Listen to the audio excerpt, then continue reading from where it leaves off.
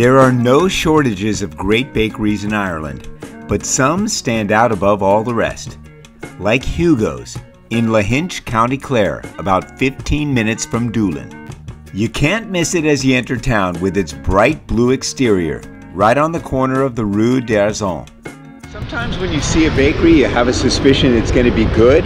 Then you step inside and you know. And Hugo's is that kind of place. You know that they know how to bake. We came in for an afternoon Java boost and were impressed that they were able to offer an authentic Vietnamese coffee. But the smell of fresh bread and the sight of a pastry chef in the back kneading dough convinced us we had to try some of their baked goods. In addition to baking, Hugo's is an artisan food shop as well, with shelves of local items you won't find anywhere but in a place like this. Keep in mind that with a bakery like Hugo's, they sell out of their pastries quickly, and the racks were pretty much bare. So we picked up a couple loaves of bread and made a promise to ourselves to come back for breakfast the next day.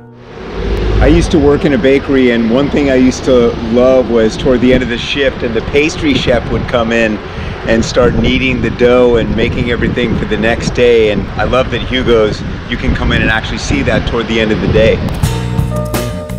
We hit it bright and early the next morning and scored big time. Their cinnamon rolls, cruffins, custards, and especially their focaccia were absolutely incredible, and their customers were carrying them out by the bagful. My wife just came out with a bag of fresh focaccia, as did my new friend Steve. Everybody's coming out with their bags full of this focaccia.